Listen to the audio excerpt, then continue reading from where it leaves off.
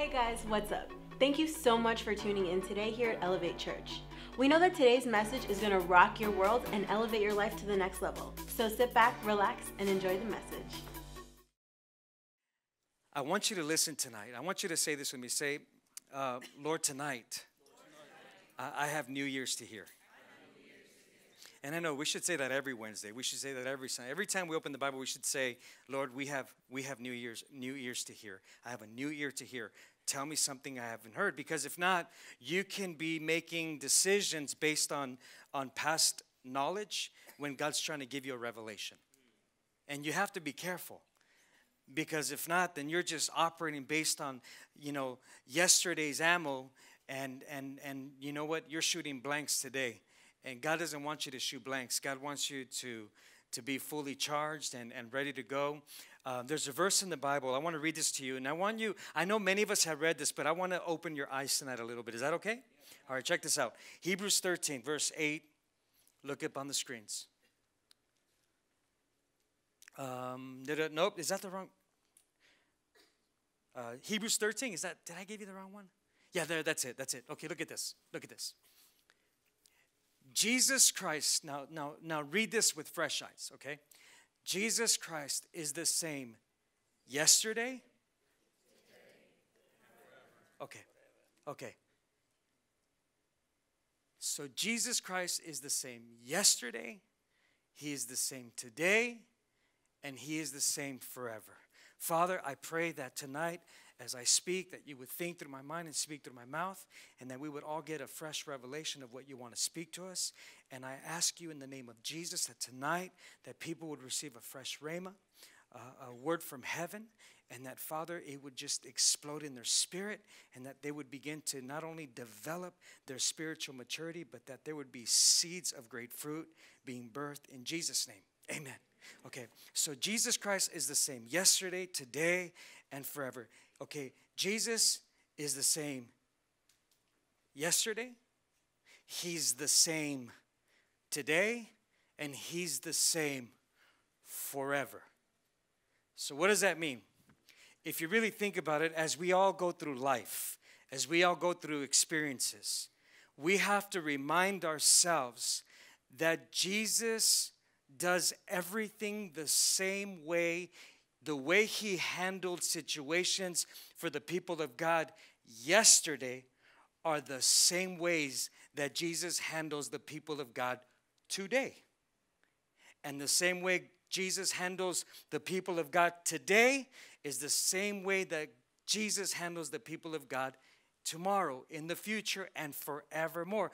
What the scripture is saying that I think that sometimes we fail to understand is that sometimes we think as we read the word that this word, maybe not intentionally but unintentionally, we think that this word that we're reading from these people, these disciples or these writers, it only applied to them in their time, but it doesn't apply for 2018, as if we're something special. Jesus said, I am the same yesterday, as I am the same today, and as I'll be the same tomorrow. In other words, Jesus is saying that my function doesn't change. My correction doesn't change. My way of revealing myself to you, my way of revealing my word to you, it's the same way as those who were hungry and thirsty to seek me then. It applies the same way to you. In other words, let's say you were a woman and you were dealing with a major physical issue, you would have to go and look up some woman in the Bible who had an issue that was so big, that was so huge, that no doctors could help her, and then find out what was it about that woman that she got a healing, a miracle, a breakthrough. For example, the woman with the issue of blood. How many years was her issue for? I wonder what she did, because the same Jesus who healed her yesterday is the same Jesus that wants to heal you today. But it's interesting how it doesn't apply to me. Are you with me? And I want to say this because if not, we're just reading the Bible without a a hunger for revelation, because every single one of you right now have a season you're facing and you're frustrated. Or you've already been trained to respond or react a specific way, and things keep happening, but nothing changes. And you have to come to that revelation.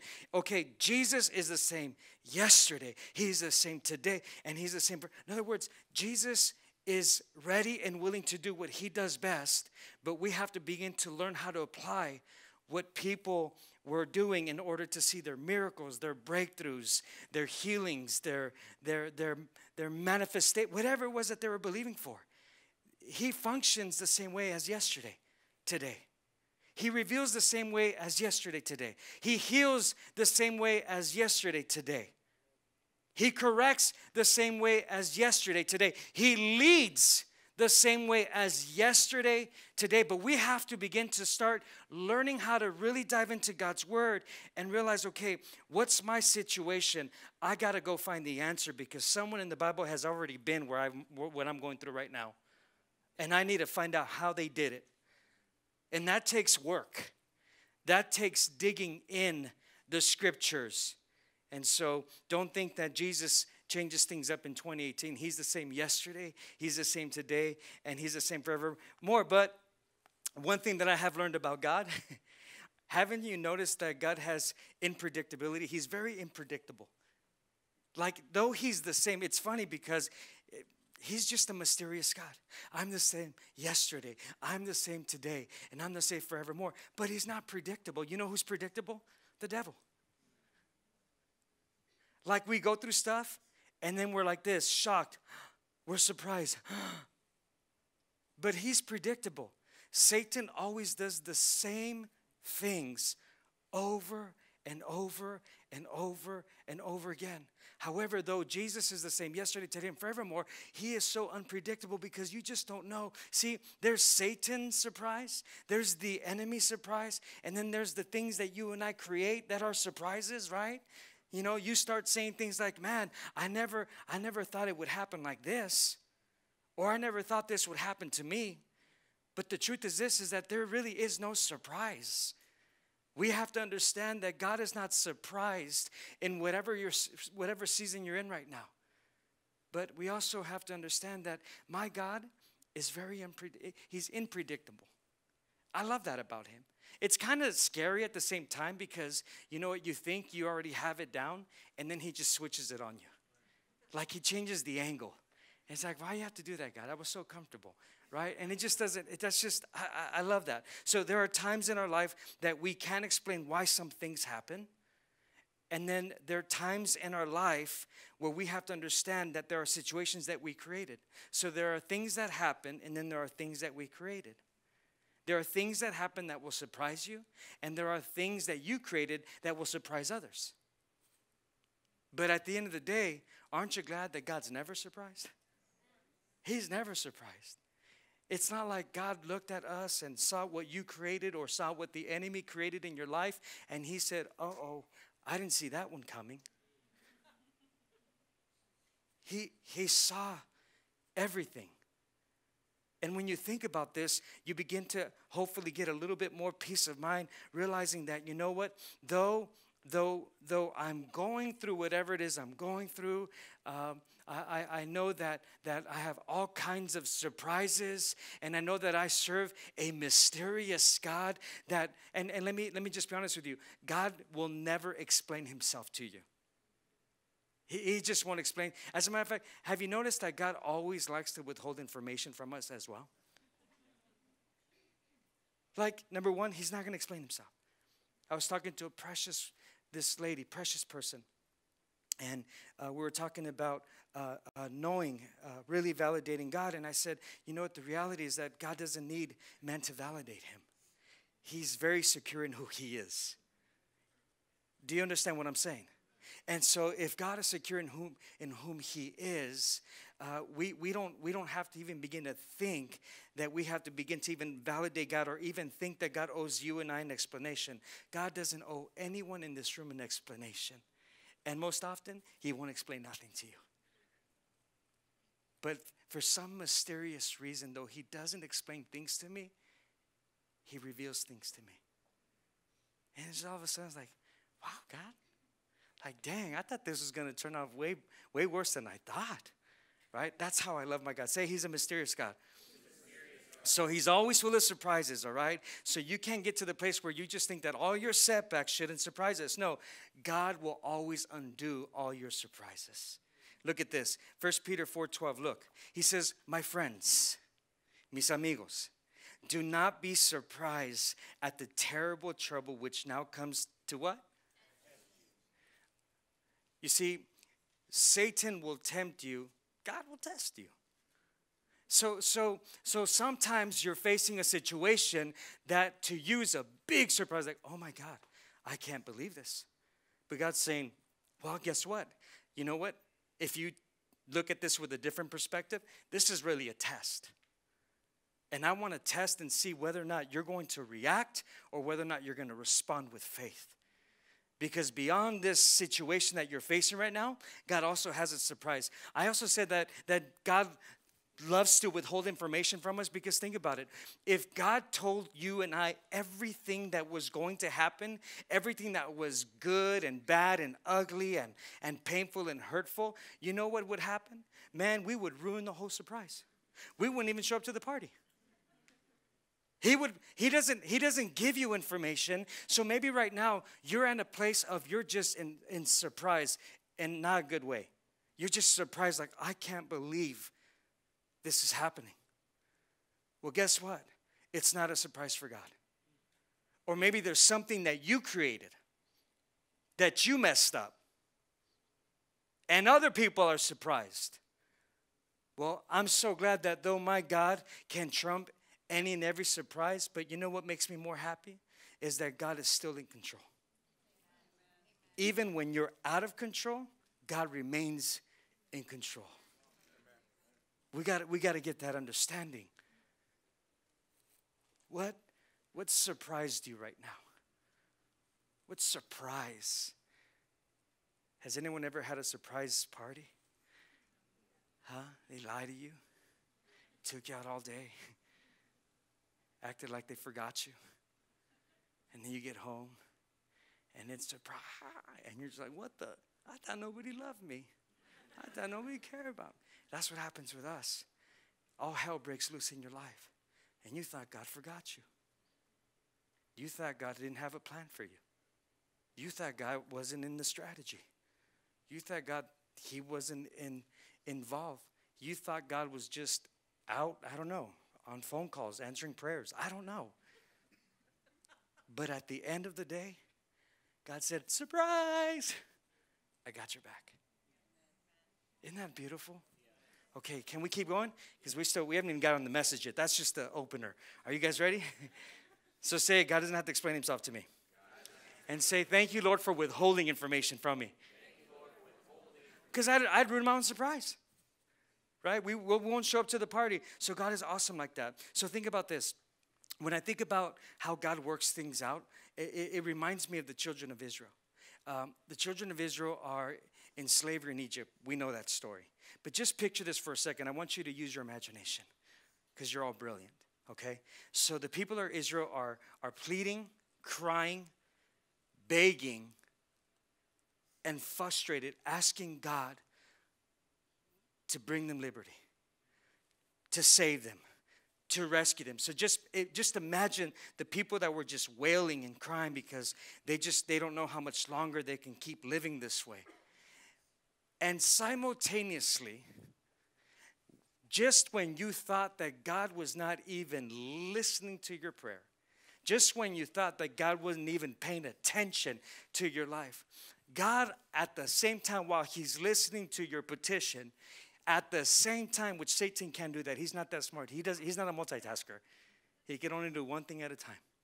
But my God, he can answer every single person's prayer. God can listen to every single person, every single daughter, every single son, every single person. And simultaneously, while they were out there crying and pleading and frustrated and begging, God was over here talking to Moses. See, so many times we're thinking God is not listening to my prayer. It's not that God's not listening to your prayer. It's that God is already talking to the solution to your prayer. Oh, y'all ain't getting this. Maybe I should bring a movie out instead and we'll just watch something nice. At the same time that you're pleading and crying and you left me, God is already talking to your Moses.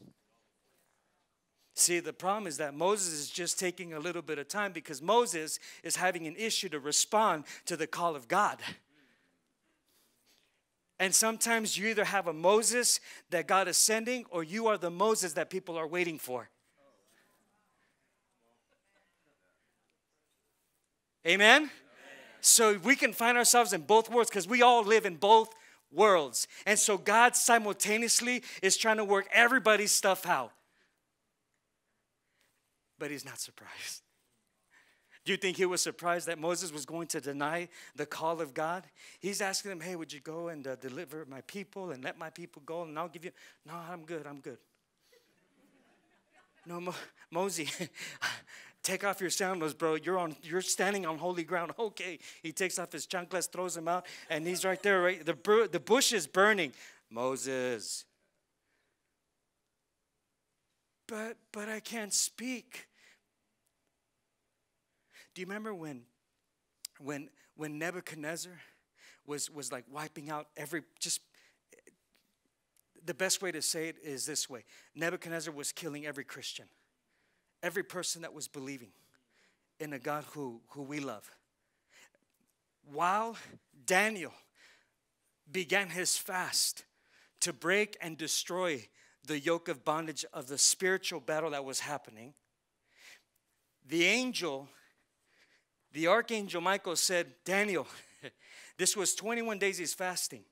Now he's having a conversation with the angel. And the angel said, Daniel, you think it took 21 days for me to respond to your prayer, but guess what? The moment you open your mouth, I was already in battle. Amen? So I don't know what you're facing right now. I don't know how you're going to react or how you're going to respond. But it's time to be mature because Jesus is the same yesterday, today, and forevermore. And how we did it for them is how he's going to do it for you. The question is, will you have the maturity to step into discipleship and be that man and woman of God that God has created you to be? The question is, are you going to take the word and start utilizing that word and really begin to be someone that works the word versus just trying to be frustrated and thinking that God's not listening to you? I hope this is helping someone tonight. So here's another surprise. So we know Moses goes and he does his thing. So the prayer is answered. He's there. Exodus 13, 17, 18, right? Pharaoh, he says, let the people go. He let the people go. Pharaoh let the people go. The shortest road, now look at this, the shortest road from Goshen to Canaan went through the Philistine country. It's kind of like Waze. Anybody use Waze? I always enter my address, but then I always go to all the routes. Why? Because I want the shortest way. Okay, God was Waze, and he didn't want the shortest route. And it says right there, but God didn't lead them that way. God said, if they have to go into battle, they might change their minds. Huh? If I were to reveal to you, this is what God's saying, if I were to reveal to you what would have happened to you on June 5th of 2018, you would run. Then we'd have to go hunt for you. Then I'd have to send angels and have to deal with you. And so there are things that happen, and then there are things you create. But the beautiful thing, and regardless of how much a surprise it is, once again, but God is in control. And so right here, God says, okay, I could have taken the short way, but we're not going to go that way. Some of you have been taking too many shortcuts, and you're finding yourself right back in the same place. And he says, and God said, if they have to go into the battle, they might change their minds. They might even return to Egypt. So God led the people toward the Red Sea by taking them on the road through the desert. And the Israelites were prepared for what? Battle. When they went out of Egypt. So God was protecting them initially from the shortcut of a death. So if they would have taken that shortcut, they would have not very much lived longer than getting to the open desert. So God says, we're going to get rid of the shortcut. We're going to go the longer route just a little bit more, because right now I know that there's an ambush waiting for them. See, so many times you're wanting things to happen now, but God is trying to save you from an ambush. And the ambush could be the enemy, or the ambush could be you. See, sometimes you can be at a good place in life and things are going well. And then you come to the place like, man, can it be this good? Can it be this good? And not realizing when you say things, can it be this good? You're really doubting that God can be that good. And then you self-sabotage the very good thing that God's trying to do in your life. And then you start manipulating and you start doing things like, well, let's just do it this way. And so God was saying, we're going to go the long route, because by the time I deal with them in their character a little bit, they'll be ready for battle. And sure enough, they were ready for battle. We know that, but God was protecting them. Yesterday, I left work like around 9:30. We were filming for at the movies. Don't miss it. We're going to have crazy, amazing fun this Sunday. Well, anyways, so I'm riding home yesterday, and I get the call from my wife, and she says, you got to get home quickly. Someone hit your car. I'm like, what? It's like, yeah, the cops are here and everything. Just get home. I'm like, okay. So I rush home, and I get there, and I just see this minivan that is literally like head on with my car. My car was parked in front of my house. In front of my house. And I'll tell you the backstory. In front of my house, right? Let me show you pictures real quick. So, okay. That's in front of my house. The car got thrown back 25 feet. Okay. The car we had left it parked like literally in front of the house. It was up the hill. Up the hill. Okay. So I get there, I see the cop, I'm talking to him, but thank God for my neighbor. He stopped the guy from trying to take off. And anyways, so he calls the cops, he comes. So I get there, and then the cop and I are talking. I'm like, hey, is he under the influence? I mean, how did I get on this side of the road, bro? Like, this is going this way. He's over here, and he's on the curb. He's like, yeah, we're still working on it. Going to do a sobriety test. And I'm like, okay. So while we're talking, giving them my information and all that stuff, he's in his car, and he's like hiding all kinds of stuff. And then, of course, he gets arrested and get taken away. Okay, whatever. That's what happened there. But early in the day, see, so many times, until you see this, then it's like things that make you go, So let's back up now. It's like rewind the movie. In the morning. So I came home quickly in the morning because one of my pipes busted in the morning at home, my water pipes. And so I was like, all right, praise God. All right, pipes are busted. Yay. Water everywhere. Glory to God. Okay, and so I'm coming out of my house and had to deal with that problem, and I have to rush. I have to get back to church, right? So I'm coming out. I had borrowed my daughter's car to come to the house, and I said, hey, let me borrow your car real quick, because my wife had used this car and blah, blah, blah. So I'm ready to leave. I'm like, and I have my daughter's car. I'm like, why am I going to drive her car? I'm going to go back and give. So I go back in the house. I go drop her keys off. I grab my car keys, and I say, I'm going to take my car, And so I'm walking to my car, and literally, I freeze. And I'm just like, maybe I shouldn't take her car. This is your car, dude. Take your car. And I'm talking to myself in the middle of the street. Okay, and I'm like, take. But I didn't think about this till after at the end of the night. And I remembered everything. It's almost like God rewinded my movie. And so I'm like, no, I'll take her car. So I go back in the house, drop off my key, pick up her keys, come back out. So I take her car instead. All that to say this. When I got the call, my heart dropped. It literally, I felt like the wind was kicked out of me. When I got there, I saw all this that happened that night and the whole situation. See, so many times in our own little natural way of thinking, we're thinking, oh, an accident. But in all reality, how many believe? I know I believe this. I believe that God was already protecting me from ever taking the car. because that probably would have happened somewhere else, somewhere in the city of Santa Clarita.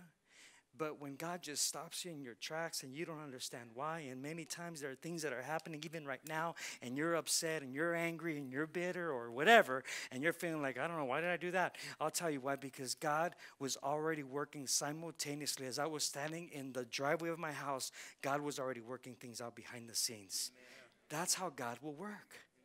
Amen. Now, if you're saying, well, that doesn't make sense, well, don't let it make sense to you, but it makes perfect sense to me. I've had things like that over and over and over and over and again and again and again happen like that, where God is truly trying to protect you from something or some place that you should have never been in to begin with. Are you hearing me? And when you begin to understand that, that is when you begin to grow just a little bit more in that spiritual maturity of understanding that what you're going through is not such a bad thing after all. Because why? Because God is in control even when you seem like everything's out of control. That's our God. Are you here? Perfect example. Okay, so that was things that happened, right? So that's something I have. You can take that off now. Thank you. Yeah, people, and I had one person tell me, that doesn't go here. They're like, well, you know what? Well, good thing your insurance is going to take care of that. See, you missed the point, bro. I'm like, it has nothing to do with the insurance. Yeah, cars are replaceable, la, la, la, la, la. Yeah, but that's not the point. See, God says, you know what, when you're so earthly minded, you're spiritually no good. Don't be so consumed with your earth, because then you'll never know what's God and what's you. You have to have the mind of Christ. Set your mind on things above, not on things on this earth, is what the Bible says. Does that mean that you're also become so spooky spiritual that you're earthly no good? No. So there's got to be a spiritual balance and okay, Lord, I know this was you protecting me. Right now, you need to take a step back and you have to say, Lord, this is you protecting me. I don't like it.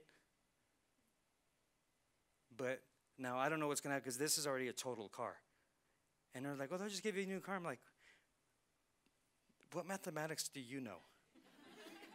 They're just going to give you a new car. They don't just give you a new. Are you crazy? They pay off your car and you start all over. Hello? Which means down payment, da. But you know what I'm believing, God? I'm saying, okay, God, you're going to do something awesome out of this. See, because what the devil meant for bad, you're gonna make him pay sevenfold in Jesus' name. Devil, you're going to pay back right now. And it's going to be with some interest. Amen? And it's going to be, and you're going to pay. You're going to pay. And so I don't know. Maybe I'll drive in with a Ferrari next. I don't know. I'm just kidding. No, that's not even like that. May start getting those weird Christians get mad at me. Why do you drive that car? It's so pretty. It's a Mercedes-Benz. See, it's funny how people will judge, but they don't know the behind story. I'll tell you the behind story. What the heck? So I helped a brother who was losing his marriage years ago. He was at the end of himself. And he was the director of Mercedes-Benz. And so years ago, I helped him, restored him, his family, the whole thing. And after that, he said, I will take care of you. And this is my third or fourth Mercedes. Which one is it? Third Mercedes. So for every Mercedes, 0 down payment, $300 a month. And that's because he said, because you saved my family. See, but nobody knows that. And now you have to explain myself. But see, no one lived the real. So people are going to talk. Let people talk. Amen? Also, why does your wife drive a Lexus? Oh, did someone ask that? There's a backstory to that one too. We've given away 3 cars, and someone gave her that car for free $99. Yeah, in a box, a key. It's your car.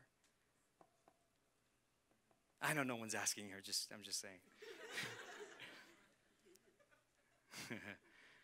Okay, let's use another example now. Okay, so those are things that happen. Now let's talk about things that we create. Are you ready? Things that we create. Quickly, I'm almost done. We're going to get out of here soon. Okay, so y'all remember the story of Samson? Okay, are you getting something so far? Yeah, okay.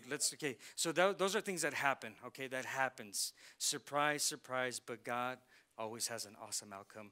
And sometimes he withholds information for a moment, and then boom, the aha moment comes in. It's amazing. But then there's things that we create. And those are surprises. And so Samson was a perfect example. God gave this man one job. One job. Judge the people of Israel. That's all you got to do. Samson, just judge the people of Israel. Samson was a man that God wanted to use to do awesome things. And the only thing he said to him, whatever you do, don't touch your hair. Which he had long hair, right? Samson. And he says, don't touch your hair. Don't cut your hair. Don't eat unclean things. Don't drink. Don't smoke. Don't be crazy. Just judge the people of Israel. And the day that you cut your hair will be the day that you will lose all your strength, because Samson had supernatural powers, not only spiritually in his connection with God, but physically. I mean, the boy can whoop an entire army by himself. And the only thing God told him is don't touch your hair. Don't touch the hair. Don't touch what I placed in you. Don't mess with that. Don't touch the anointing. That's you. Don't do that. Don't mess with that gift. Don't mess with that talent. Protect yourself. And so God gives him this amazing thing, and the only thing we know that gave him supernatural strength was his hair. And so that's all that God did for him, right?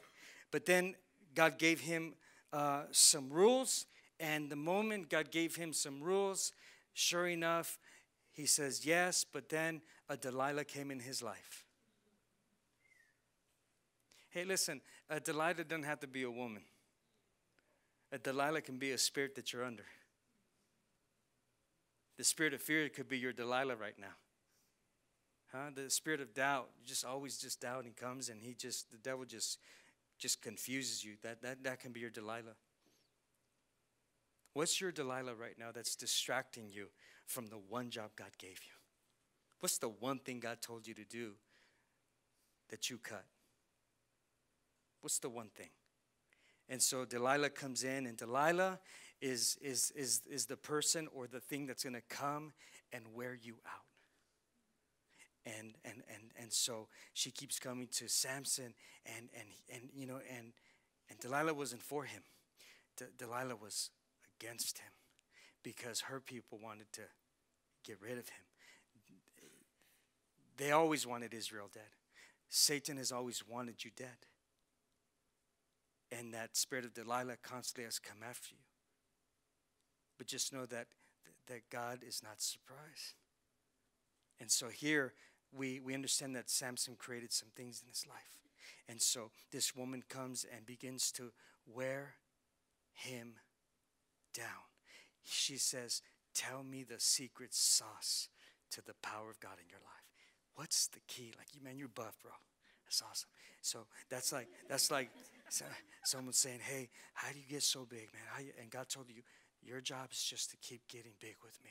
Get big in my spirit. Get big in my relationship. Get big. And then the enemy is like, oh, I don't like this guy's getting big.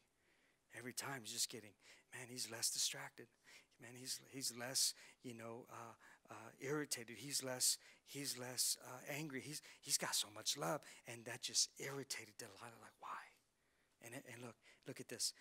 Judges 16:6. So Delilah spoke. You guys watching this? So Delilah spoke to Samson, and she said, tell me the secret of why you are so strong.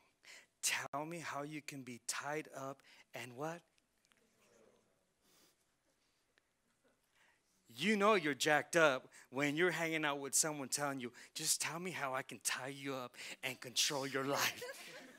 You know that's a devil. It just starts talking to you. Tell me. That's a movie right there. I mean, if you got someone that's already coming into your life and asking you, tell me how I can go ahead and just take you out. And of course, if you read the story, I'm not going to get into it for sake of time, but she's, so be careful, because Samson started playing with Delilah. He started being cute with her. What do I mean by that? Samson starts telling her, yeah, you know what, if you cut my toenail, then I'll lose all my strength. So in the middle of the night, she would go in the bed and cut his toenail. And then she'd be like, she'd have the Philistine army come out. Okay, make sure that at 8 a.m. you come in. And then she'd wake him up. Samson, the Philistines, they're coming. And then they would rush in, and he would give them all a beat down. And then they would all leave all beat and everything. She'd be like, why did you lie to me? Listen, a spirit of Delilah will keep you confused. Now, mind you, don't get stuck on a person. It can be an attitude. It could be a mindset, can be your Delilah. You're just you literally worship your mindset. You worship your ideas. You worship your opinion. And that opinion can be your Delilah that is distracting you from the one thing God gave you to do. And so, so she does this 7 more times, and every day she's like, why'd you lie to me? Why'd you deceive me? And he's just like, And so look what happens next. Look at this in verse 16 through 17. So she continued to pester him day after day. She nagged him until he was sick and tired of it. So he told her everything. I've never used a razor on my head, he said. I've never cut my hair. That's because I've been a Nazirite since the day I was born. A Nazirite is set apart to God. If you shave my head, I won't be strong anymore. I'll become as weak as any other man. We must be careful that the Delilahs of our life don't begin to wear us out day after day, pestering after pestering, to the point where you give up the secret sauce of your power. Verse 20, and she called out, Samson, the Philistines are attacking you. He woke up from his sleep. He thought, I'll just go out and just put the same whip down like I did before. I'll shake myself free. But he didn't know that the Lord had left him. Verse 21, then the Philistines grabbed hold of him. They poked his eyes out. They gushed his eyes out. They took him down to Gaza. They put bronze chains around him. Then they made him grind grain in the prison. His head had been shaved, but the hair on it began to grow again. See, there are things that just happen to you, and then there are things that you create. And I want you to know today that God is not surprised by either. See, some of you, you're still dealing with that Delilah of fear, that Delilah of doubt, that Delilah of your own opinion, the Delilah of I'm going to do it my way, the Delilah of disobedience. Come on, the Delilah of having that same unforgiveness, that same bitterness, and all it's there is to take your strength from you, from the one thing God called you to do. And so the beauty of, as this verse, we read this, and though the enemy shaved, right? But the verse says, but then his hair began to grow. See, I don't know what you've shaved. I don't know what you've lost. But with God, his grace begins to grow. I don't know what you've been running from. I don't know what you keep doing. But all I know is that when you finally come to that place where you embrace what you have done, grace begins to grow. And the hair will just begin to come out. And just picture that right now. He's in prison. He has no eyes. Just think of the disappointment. Think about what he's going to do when he stands before God. Think about this was not just a career. This was a heavenly assignment from God the Father. And he's going to have to stand before God to answer for the one thing God called him to do. And now he's in prison with no eyes. And how many believe that he was probably being tormented at that moment, just thinking, what's God going to say to me? He gave me one thing to do. Just give me one job. One thing. He gave me one job. One job. But simultaneously, while you're surprised with your junk, God's already working behind the scenes. God's already dealing with your heart. And he's wooing you back. And he's saying, Chris, come. And he's saying, Gilbert, get up. And it's that small, still voice that God begins to speak to you and me. And it's that small, still voice that begins to whisper, I still have strength for you.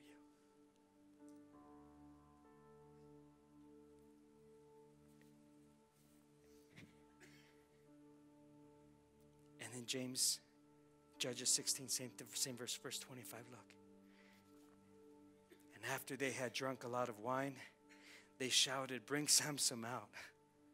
Let him put on a show for us. Look at that. He went from being God's man to now he's just entertaining people.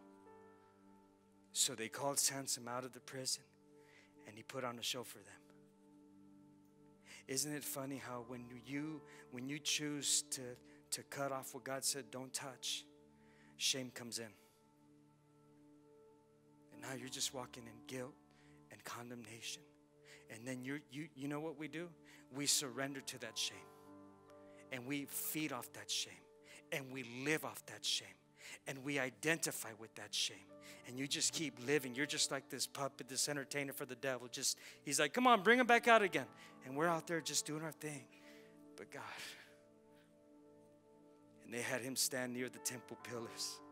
And then he spoke to the servant who was holding his hand. And he said, put me where I can feel the pillars. I'm talking about the ones that hold the temple up. I want to lean against them. The temple was crowded with men and women, and all the Philistine rulers were there. About 3,000 men and women were on the roof. And they were watching Samson put on a show. Then he prayed. Then he what? He what? Prayed. You and I are just one prayer away from strength. And then he prayed in his shame. And he prayed to the Lord and he said, Lord King, show me that you still have concern for me. See, right when you thought over here, God's forgotten about me. God doesn't listen to me. I'm not good enough anymore. I've wasted years. God's saying, but I'm still concerned. God's not concerned about your yesterday. God's not concerned about your today. What God's concerned is about your future. And he says, God, please make me strong just one more time. Let me pay the Philistines back for what they did to my 2 eyes. Let me do it with only one blow. Then Samson reached toward the 2 pillars that were in the middle of the temple. How many can say that faith rose up in Samson? That took faith. For you to say, God, just give me one more chance. I'll get it right. Give me one more try, God. I'll step out of this. I'll step out of this mindset. I'll step out of this seat. I'll quit it. Just give me one more chance. And he put his right hand on one of them, and he put his left hand on the other, and he leaned hard against them. Samson said, let me die together with the Philistines. Then he pushed with all his might, and the temple came down on the rulers. It fell on all the people who were in it. So Samson killed many more Philistines when he died than he did while he ever lived. You know what God's saying to you and me? You're going to do more in your latter than you have ever done in your former days. Stop letting the devil tell you you've wasted all these years, but at some point you got to respond and you got to say, God, give me one more try. Come on, just one blow. I'm just one. And then you got to push. And I love that. And he did more in one moment than he did in all his life. How many are ready for that kind of redemption? That God can do more with you now than he's ever done with you then. If today's message impacted you in any way and you want to help us spread the gospel with a financial gift, text the number below. And we know that someone's life will be changed the same way that yours was today.